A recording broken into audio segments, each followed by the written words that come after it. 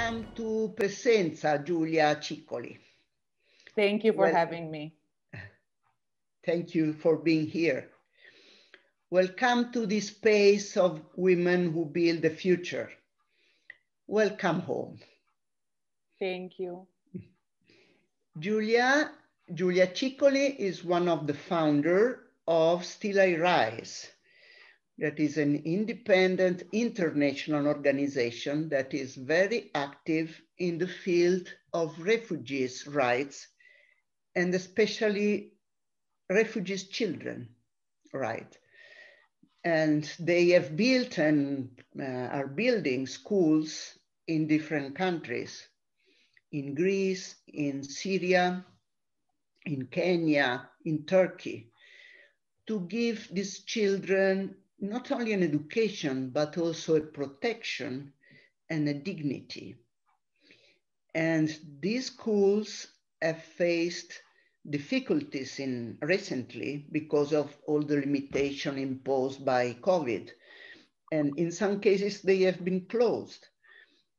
And this is why Giulia is now in Samos, in the Greek island of Samos, where she had been living for more than 3 years. When I invited her to do this interview, I thought she was in Turkey because she went there this summer to help opening a school there. But then the school was closed. And so she came back to Samos. And so she's talking with us from this small Greek island where thousands of refugees are living in terrible conditions. And so first I would like to ask Giulia to describe a bit the situation, what is happening to these people fleeing from war, from poverty, arriving there, and they are forced to live in this terrible, inhuman condition. So to talk a bit about this, and also about the inhuman policies that the European Union is applying to them, because this is not a natural situation. This is the result of terrible choices. Yes, definitely. So yeah, Samos is quite a small Greek island, together with 4 other islands that are Lesbos, Chios, Kos, and Leros. They're Greek islands very close to Turkey. So these are basically border islands. It's the first point of entry for asylum seekers crossing over from Turkey into Europe, basically. These islands were, again, quiet, remote islands until 2014, 2015, which at the time was the height of the Syrian crisis in Europe, where many Syrians started crossing over looking for protection in Europe. So since then, actually soon, next week, will be 5 years of the EU-Turkey deal. So that time, there was a high influx of refugees. I don't know if you remember Germany opening their doors and welcoming more than 1 million Syrians back then. But then Europe's solution was basically to close the borders. This was a decision made by many European states. So in 2016, the European Union made a deal with Turkey, which basically meant money to Turkey, 3 billion euros first and then 3 billion euros later to keep refugees there. So for their Coast Guard to actually patrol the sea, and whenever they would find boats in Turkish waters, take them back. In return, European states were supposed to relocate legally Syrian asylum seekers from Turkey directly to EU countries. That hasn't really happened. And that's when the European concept of hotspots was created. So these islands basically became, for those who made it from Turkey into Greece, were supposed to be closed camps, where people were supposed to go through a fast procedure to apply for asylum in Greece. And then those who wouldn't qualify be deported, and those who would qualify, they could start their life in Greece. In practice, that hasn't really worked because people started coming, and hotspots like the one on Samos was built for 648 people. And at its highest, it hosted 8,000 people in 2018 in absolutely inhumane and degrading conditions, because obviously there was simply no more space. And the asylum procedure is still going very slowly. People end up spending years stuck on these islands, just waiting for an answer to their asylum application. And obviously, if a place is meant for 600 people and you have 10 times that number of people, it means that the camp basically overspilled. And the same happened on all the other 4 islands. So people have lived for years now, mostly in the so-called jungle, so this forest area outside the camp. They are not provided with anything, so they have to build their own shelter or buy a tent. There is no electricity in the jungle. Only thanks to NGOs, water is provided, very limited toilets. There still is a high number of children and women.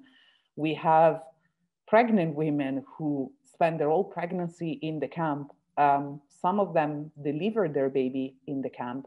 Sometimes, if they're lucky enough that they make it to the hospital for delivery, then after 2 days, they're sent back to camp with a newborn baby in a tent. And this has been going on for years. And we really don't see, very sadly, an end in sight.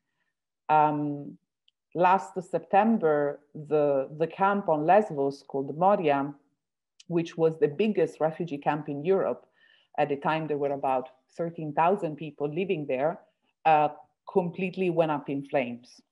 And that's when we thought that European leaders would understand that their policy of containing these people on these tiny islands with very slow asylum procedures in horrifying living conditions was literally blowing up in their faces. We thought they would understand the need for change.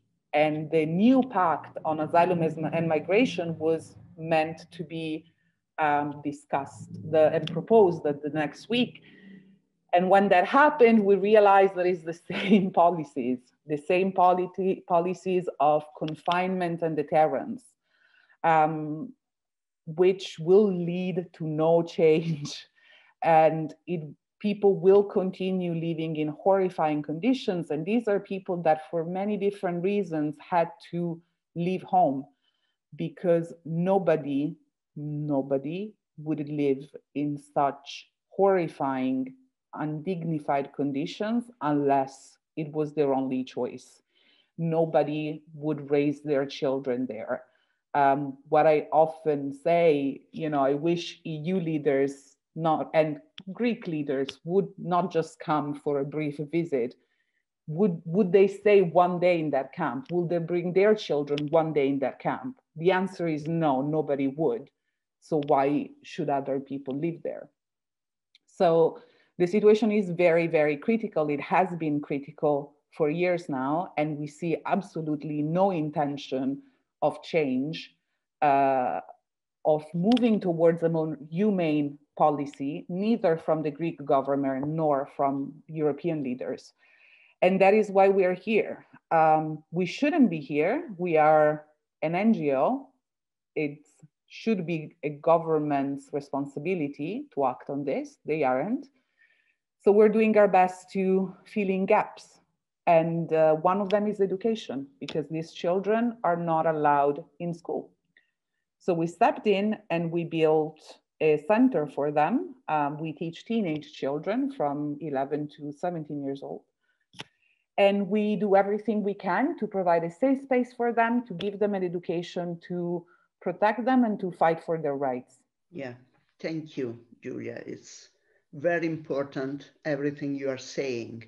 Thank you. And what motivated you to do this choice, and what is giving you the force to go on doing all the things you are doing despite all this injustice, the difficulties you face every day? So I wish I could tell you that, I knew immediately this was going to be my life and I left the privileged life I had before and I moved here. But that didn't happen. It was a slow process. I had a life in Italy, that's where I'm from, and I had a job and everything. And I came to Samos first for 2 weeks as a volunteer. I took time off and I came over.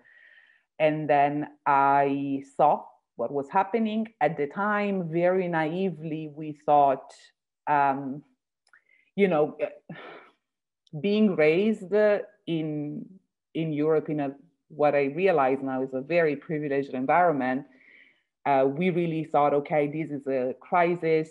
It wasn't expected. We need to fill in these gaps, but then the government will step in, and then things will get better. But I've only seen things getting worse and worse. So for a year and a half, I kept having my life back home, coming here in summer or during breaks, until in 2017 I decided that this was the life I wanted to have, like that things were not changing and somebody had to do something. And yeah, so that's what I decided to do. It's not an easy life. It's definitely not the life I used to have. It's a lot of changes. It's some sacrifices, mostly on a personal level, because it's always not easy to be away from home, missing out on many things happening there. My life here is mostly work. We work really, really long hours, which means I don't have a lot of time for my personal life. But at the same time, is a very full life.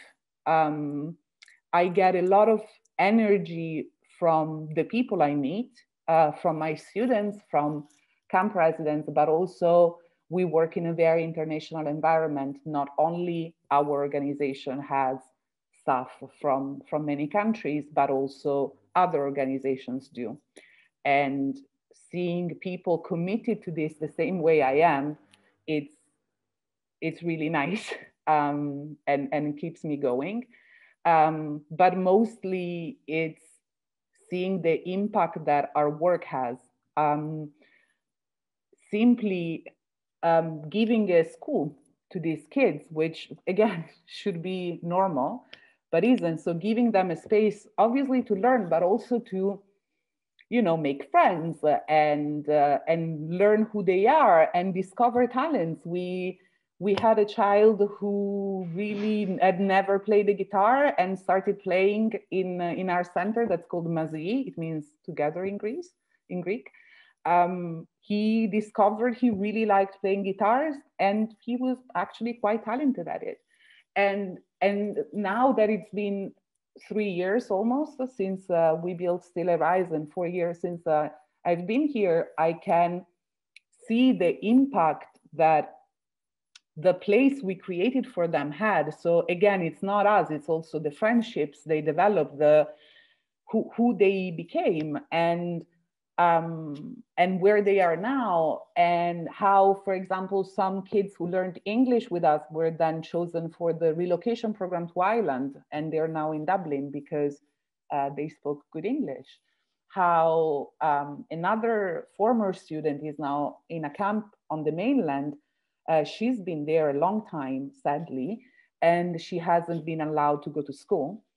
And she decided to start teaching younger children in the camp. So what she learned with us, because she was with us for a year or so, she's now teaching to other kids in the camp, and she's with a group of other teenage girls. They are fighting for the right to go to school and protesting and asking to be sent to school.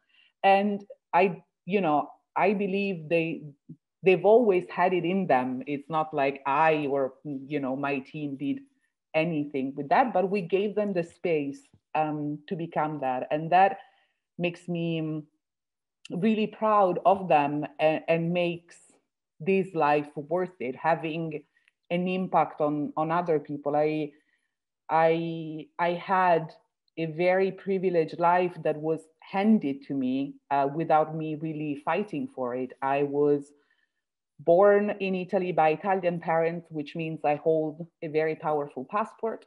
I could travel. I was raised in the suburbs of Milan, very quiet, safe place. I was very supported by my family. I could study abroad. I could get an education. All of this I didn't earn. It was just given to me. And in Europe, so we are in the same on the same soil, let's say, other people are not having any of their human rights respected simply because of a different passport. And that's not right.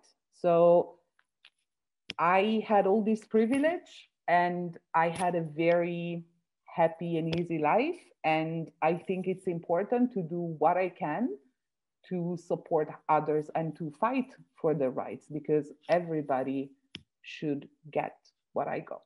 Absolutely, you're right. And as women, as journalists, independent journalists, not only in Presenza, but in a network of independent media, what can we do to help your activity? Thank you. I do absolutely believe in the importance of the media. And what you can do is make people aware of what is happening. Unfortunately, the conversation on migration in Europe has always been very superficial. It's many, slogans or an article here and there, but there is never an in-depth discussion and information sharing about what is the situation really like on the ground. And it's very polarized one way or another. So what I see as people, because they are just people, if you get to know them, like I know my students, you really see more similarities than differences. But in the media, it's always either they are irregular migrants or migrants or refugees. It's either we should send them away or poor people, we should welcome them. And we need to go a little bit behind that label and see that in the end, they, again, are people. And of course, different languages, different cultures. I'm not saying it's easy, but we all share as humans the same emotions. We all love, we all hate, most of us want to be with their family. We all know what it's respect, what it's dignity. And if we started seeing people, again, asylum seekers, refugees, migrants, as people, we would also understand the reasons. So the fact that for, again, different reasons, if they're here, it means they can't go back home. And probably everything they wish they could do was going back home, because if my home disappeared, there would be nothing more that I would want to be able to go home in freedom and safety, though. So if this is where media comes in to tell the stories, to also have debates like that go a little bit further, so that the average person can understand that we're not talking about an invasion. I mean, on the Greek islands, we really have a total of maybe 25,000 people. That's nothing for Europe. Turkey hosts 3.6 million Syrians. The refugee crisis in Europe doesn't really exist. We're talking about very, very low numbers. And so that's what media can do, spread accurate information and start actual debates. that start seeing migrants, refugees as people first and foremost. Yeah, it's very clear. And so far, we have talked about the present, but this series of interview is called Women Who Build the Future. So can you describe the future you aspire to? Yes. So the future I aspire to is what we are trying to build in our schools. Our schools have children from many different nationalities and cultures and languages, as well as international staff, again, different languages and culture and backgrounds. So to me, the future we're trying to build is based on freedom. I think a lot of us take our freedom for granted. And it's obviously free, like physical freedom, freedom to travel, freedom to not being locked in. It can be obviously freedom of speech, but mostly freedom of being whoever you want to be. Obviously, my freedom ends when your freedom starts, for sure. But a world where people are different and can be different, and we respect each other, even if we are different. And that is what we try to support in our schools, to foster among our students and among staff. And at the same time, a justice. So again, in our schools, we have rules that apply to everyone. We explain why the rules are there, and everybody has to follow them, students and staff. Because even though we probably think in Europe we have one of the most, advanced democratic systems, and we believe in justice, in practice, justice is not really served here because, again, there are certain laws that apply everywhere in Europe. There is the Rights of the Child Convention, the Human Rights Convention, and still none of these rights apply to asylum seekers here. We are on the same soil, but we have different passports. That's the difference. So that shouldn't be. So I hope our future is more free and more just, not just in Greece, but all over the world. I think of Syria. We're going into 10 years of war next week. A conflict that's highly ignored, especially now, and that doesn't seem to have an end in sight. And Syrians deserve justice and they deserve freedom, as well as so many other people around the world. So I hope we can move towards a more free and more just world. Yeah. So Giulia, really, thank you very much. Thank you, Anna, and thank you for having me. Really, thank you for sharing your experiences. Happy to. And also for showing us that a new world that is based on solidarity, on true human relation, already exists. And as independent journalists, I think we have a duty, a kind of mission to show this new world and to give space to all the people like you. So thank you, Anna. That's very kind of you. Thank you very much. Thank you. And good work. Thank you. Appreciate it.